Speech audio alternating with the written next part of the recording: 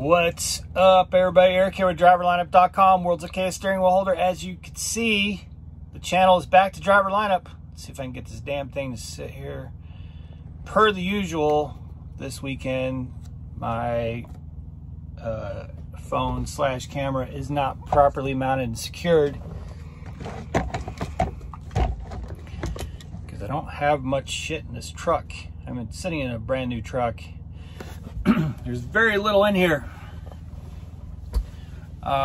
So I told you guys I'm gonna try to stay focused. Stay focused, Eric. Stay focused. I've had 2 cups of coffee, so I'm gonna try to stay focused on this. I want to do the video that I filmed last night, 20 minutes in this truck, but the APU wouldn't shut off, and I had to completely throw it away. It's too damn loud. So you couldn't hear any audio. But I wanted to talk about building a fleet with Prime Inc. And,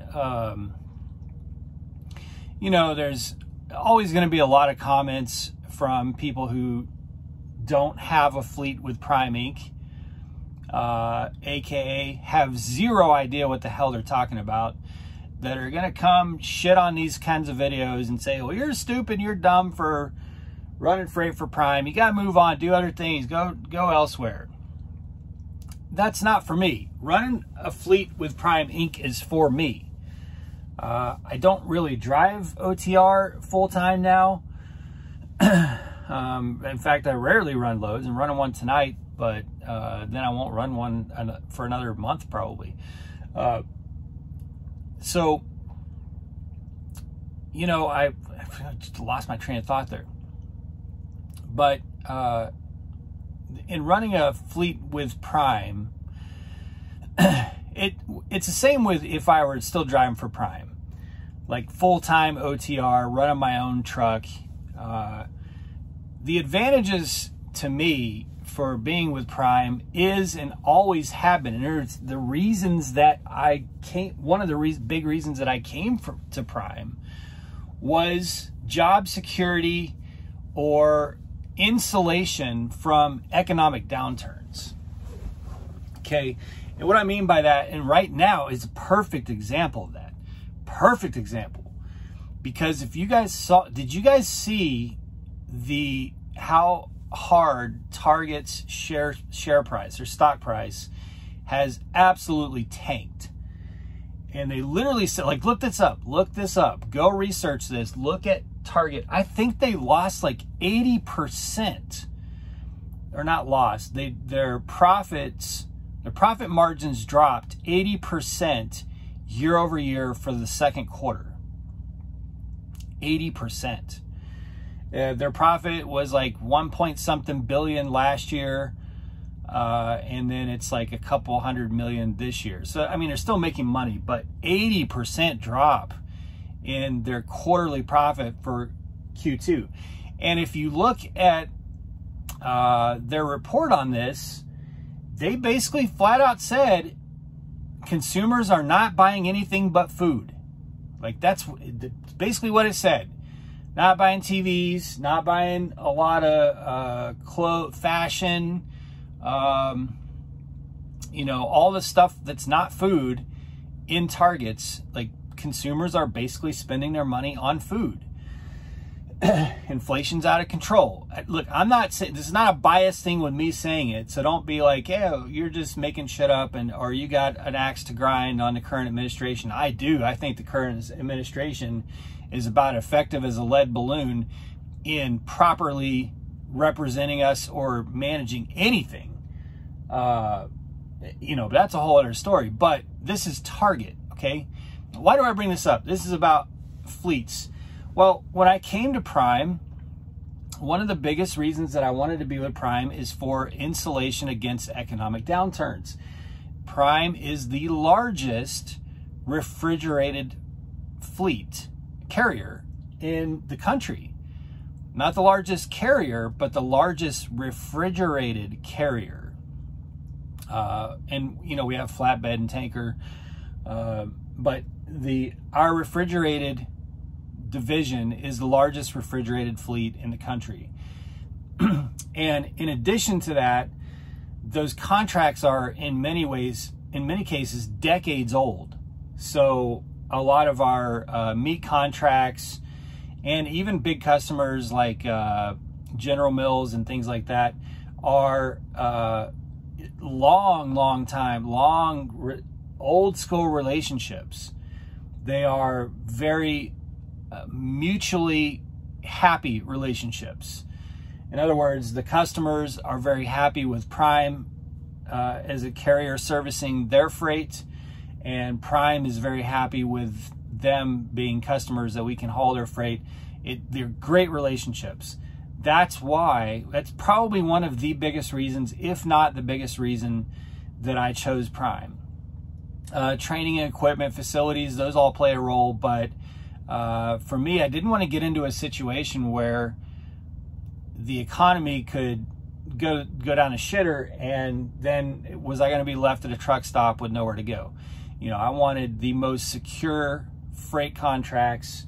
I wanted to be able to be 100% confident that no matter what happened, no matter what happens in this country or in this world, what my truck is pulling is necessary. And that is exactly what's happening right now. What Prime hauls primarily is the only thing that almost every consumer can buy. So, you know, that's one of the biggest reasons that if I was running solo on my own truck or run a team in my own truck without additional trucks, that I continue running freight for Prime.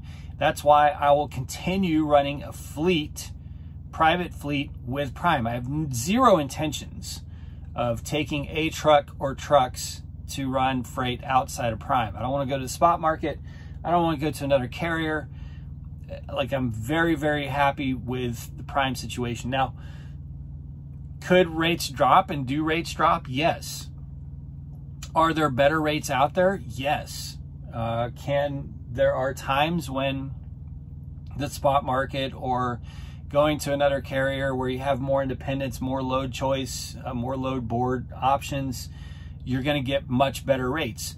But in the few years that I've been driving, I've also seen that side of the industry see a lot more pain, where our rates, even though they don't increase as much, they remain more stable because we have contracts. But those contracts sometimes benefit the customer, so we can't increase the rates substantially, and sometimes they benefit Prime because the customer can't pay us super less, you know. So it's really important for me to continue maintaining that security, that insulation from economic downturns. That's why I am building my fleet under Prime's authority, running Prime Freight, and that's why I will continue to build a fleet running Prime Freight with no end in sight. Like, I would be very happy to do this for 10 or 15, 20 years. However, you know, like, there's no plan whatsoever to stop running Prime Freight anytime soon. And I see comments of, well, you know, you're just trying to get by and blah, blah, blah. Look, I will order a truck the second that I can, another truck.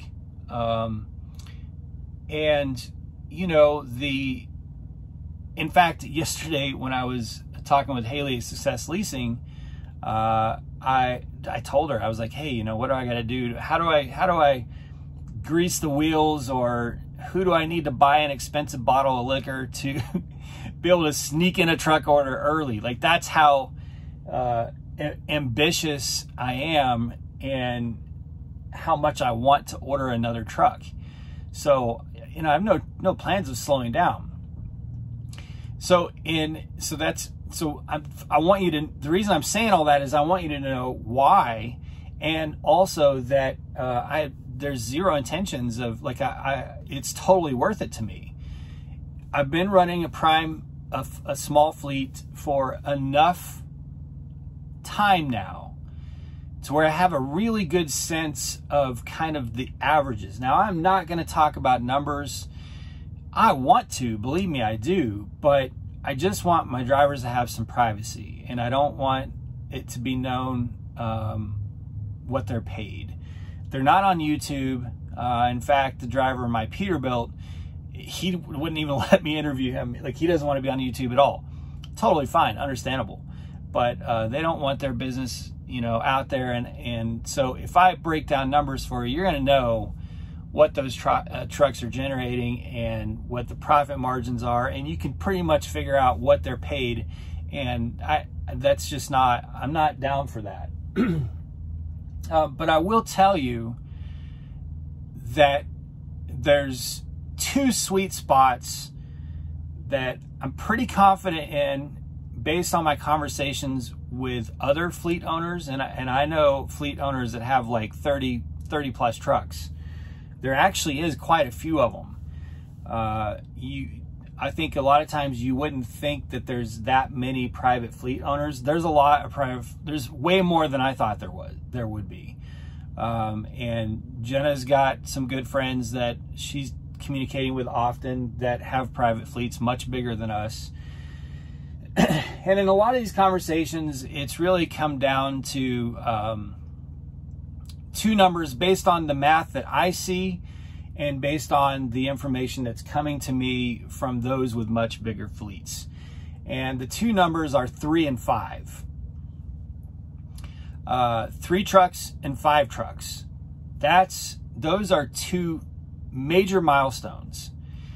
And the first one, 3, is probably the hardest to get to.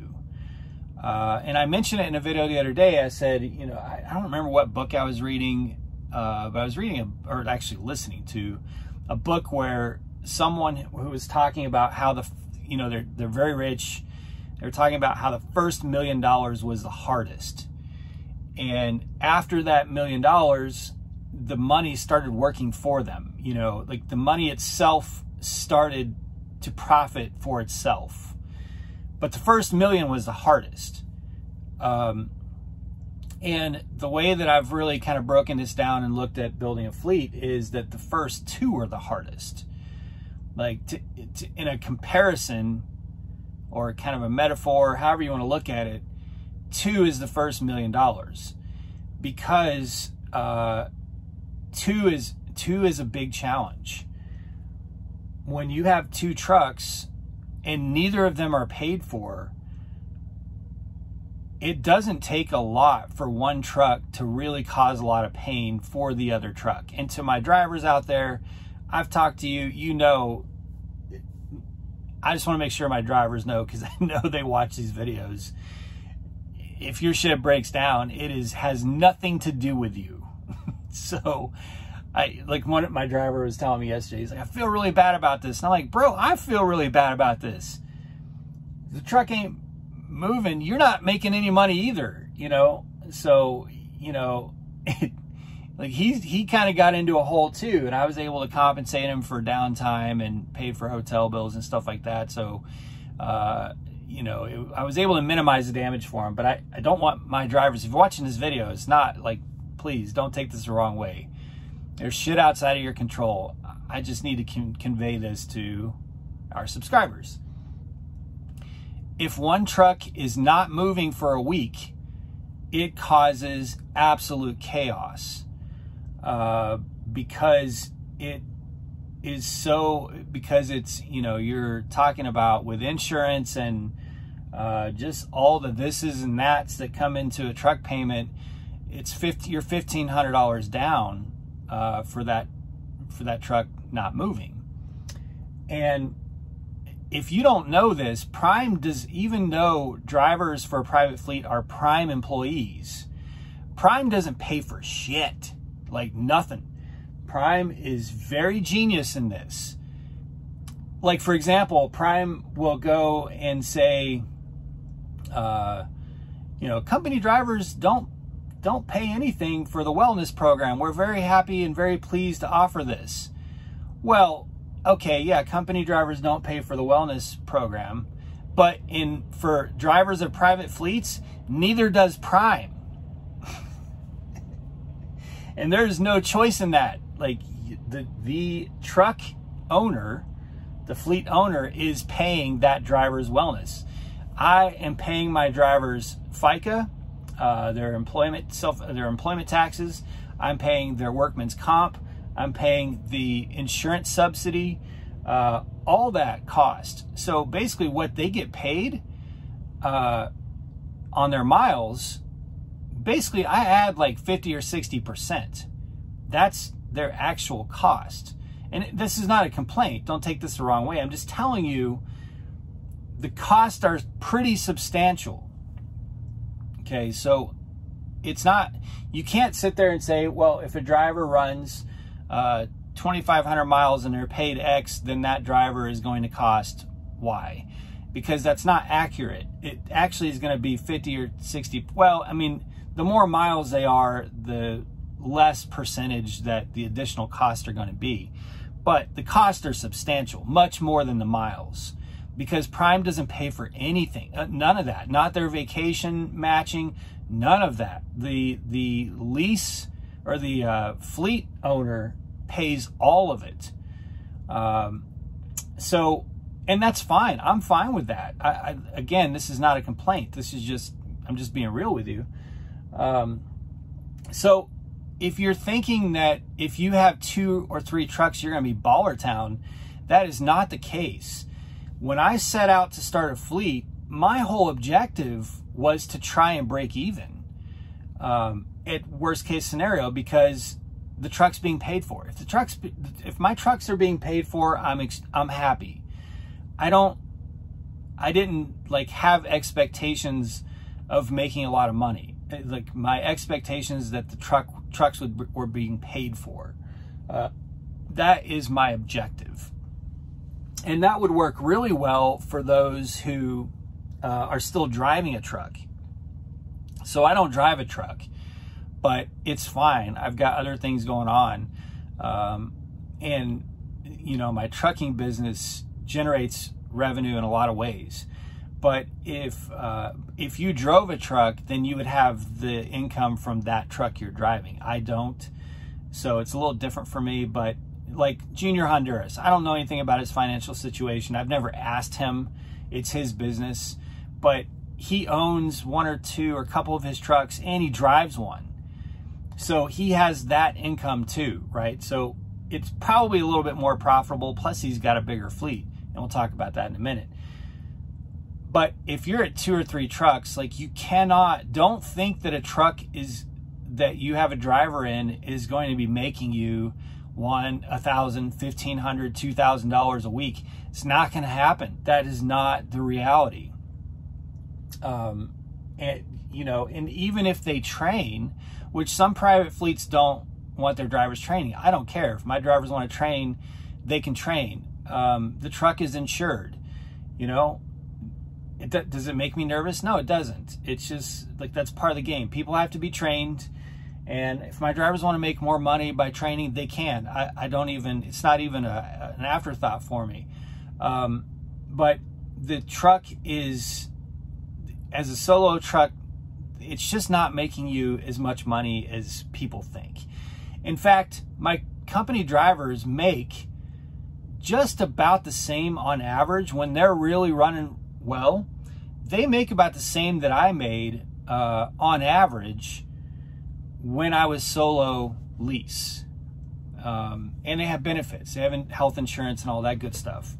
So when you include the health insurance and all that, they make about the same. It comes out to pretty close to the same that I made on average. Okay, bad weeks and good weeks on lease, they make about the same. So if you take that into consideration, like, you know, trucks in a fleet are not making you a ton of money. So then why do it? Well, it's the long game, because when the truck is paid off, you now have an additional almost $5,000 a month in net gain because you don't have a truck payment, right? So it's the long, like, that's substantial. That's the long game. Or you can sell it. My plan is probably to run the truck for an additional 6 months to a year and then sell it. So run it for 6 months to a year, with no payments and then sell it. So that's kind of the cycle that I'm working towards creating. So it's a long game. It can and will become very lucrative and very profitable, but it is not the way you would think in the trajectory, the journey to get to that point. Now, getting back to the 3 and the 5 thing, well, again, the 2 trucks, one truck can very easily drag the other truck down. And it's painful too when you're driving and there's another truck running. If that other truck is down and it goes into the hole, it doesn't just go into the hole. That money comes from your truck that you're driving. So you can have a great week and you could be like, oh, hell yeah, I'm going to get a $2,500 check this week. It's going to be amazing. But the other truck's been broken down. So the money's going to come out of the settlement for your truck to pay for the loss on the other truck. Plus you have to pay the driver's downtime and you have to pay the driver's hotels, right? So your whole profit for the truck that you're running just got eaten up by the other truck. And at 2 trucks, there's no third truck to try and make up any, try to make up any losses there. So that's why, to me, the jumping from 2 trucks to 3 trucks is that first million. It's really, really difficult. Based on what my math and what I funnel into the e-funds and the little bit that the trucks tend to make on average, which I do share that with the drivers. I give them a bonus every once in a while, like try to do it every other month, like a nice chunk to them if the trucks have been profitable, because I want them to be happy and I want them to feel like they've got some skin in the game, and I want them to be motivated to run and not leave my truck. Like, I want them to be happy. I want it to be a good situation for them. It's not a greedy situation for me. I want drivers that want to stay in that scenario. But the 2 trucks just really challenging like that. Based on all the math and crunching of numbers, 3 trucks really will bring some relief to that scenario, pretty substantially, because 2 trucks can cover the downtime of a third truck much easier than 1 can, for sure. And then at the point where, and I've seen numbers that were sent to me by other fleet owners, the 5 truck thing is really like, that's the hit the gas mark, or hit the fuel, whatever you want to say. But that's the hit the gas mark, is the 5. When you have 5 trucks, then that little meat that's left at the top each week, multiplied times 5, or even 4 if 1 truck is down, becomes real money. It becomes real substantial net gains each week when it's 5 trucks. So 3 trucks makes it manageable and less painful. 5 trucks is where it becomes pretty profitable. And then once those trucks are paid off, it becomes very lucrative and very profitable. So it's definitely a long game. You cannot say to yourself, I'm getting into trucking and my plan is to start building a fleet in 6 months and I'm going to be making baller money in a year. Like, this really has to be like a 5-year, especially if you're solo, man, you have to really change your life.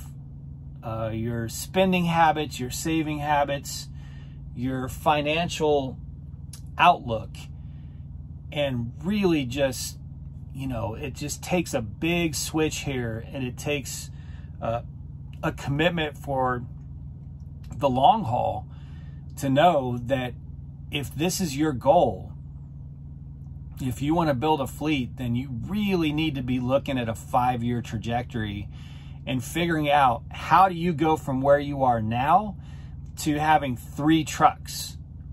What does that timeline look like? What is that cost breakdown going to be for you? What does that mean you have to save each month through your e-fund or through personal savings? How are you going to get to that 3 trucks? What is your scheduled out plan? And then you know, from there you can, okay, well, I've got 3 trucks. Now how am I going to get to 5 trucks? You know, that, of course, it'd be very custom to you, but I'm just saying that, and this is not financial advice, but now that I'm running a fleet and I've got this truck that just came to me, that I just picked up yesterday, I'm starting to have enough knowledge and enough data and enough networks that are communicating back to me to know that I still have a little work to do. I've got 2 more trucks that I need to add before I can say this works really well. Right now, I'm still in the, I've got to, you know, I'm still in that 5-year, I've got to build this plan. You know, I'm still in that stage, Now, does that mean that you're going to be operating at a loss? No, I wouldn't say that. I'm not operating at a loss. I'm just saying that the net gain has not been what I see people online saying that it will be. Or in conversations of, you know, I've had drivers come up to me and say, hey, you know, I've got these notes here. If I add a second truck, I should be making good money, right? And I'm like, no, that's not really, it's more expensive to run that second truck than you think it is. There's more cost involved and more risk. And when something goes wrong, it's going to set you back pretty substantially.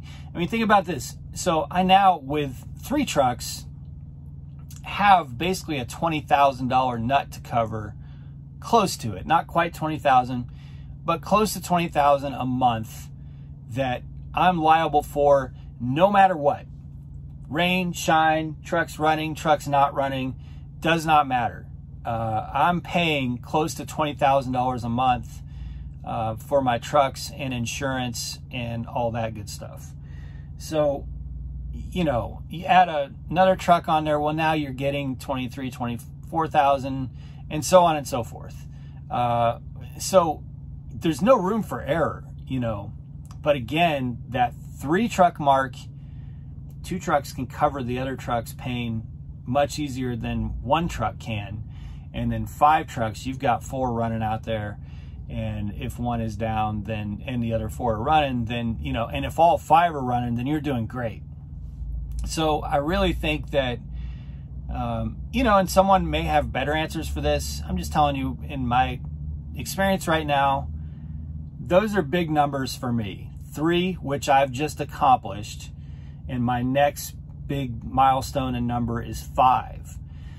So I am going to order another truck the second that I can. I mean, the day that they change that order form to let us do another lease purchase order, I'm in, and I'm ordering it for the 150 days, and I'm hoping, I think it's 150 days is the minimum. You have to set the date out, and I hope it gets there shortly thereafter, and, you know, I'll be ordering another one after that. So my plan is to order a truck every year, so that I can get into the cycle of one being paid off every year, which means that anything that those trucks gain, any net right now that those trucks gain, is going towards buying the next truck. So, which takes a lot of work. So anyway, I hope that really kind of gives you some ideas and gives you some things to think about. I'm not trying to discourage anyone. I think it's an admirable goal, and I think it's a worthy goal, and it's a great thing to work towards and strive towards. I just want to make sure that you have a reality check on the discipline and the patience that's going to be needed to get to this, to get to where I am now with 3 trucks, and where I'm headed with 5 trucks, and then hopefully 10 trucks and beyond down the road. You know, it's work, you know, and it just takes a different way of thinking, and a lot of patience and a lot of discipline. So for what it's worth, that's my weekend thoughts, reality check for building a private fleet with Prime Inc. Hopefully this was helpful. Feel free to ask any questions in the comments below. Be safe, make good decisions, and as always, drive to thrive. Talk with you guys soon.